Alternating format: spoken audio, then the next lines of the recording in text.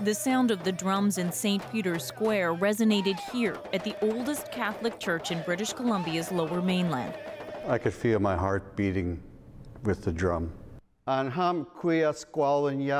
Rennie Nahaney is part of the Squamish Nation and also a Catholic deacon.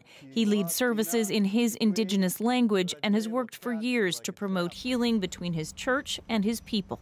It's a very exciting day, especially for those of us that have remained faithful to the church.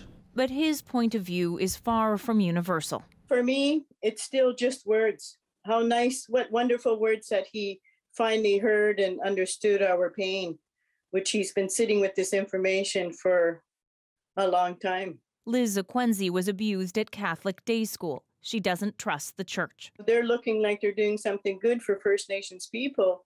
Maybe that'll make their congregation come back and start giving them back their money. Frank Badger survived a decade in residential school. His only celebration on this day was for these young graduates. The apology, he says, does not go far enough. He apologized for the few bad apples that were in, but that's not right.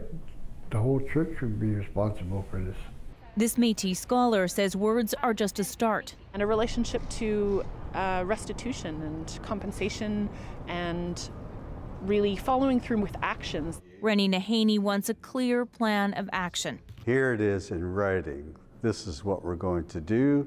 This is how we're going to finish it. This is how we're going to find reconciliation and healing and finally peace in our hearts. A goal for some, but for others, the relationship with the church will stay broken, no matter what the Pope says. Lindsay Duncombe, CBC News, North Vancouver.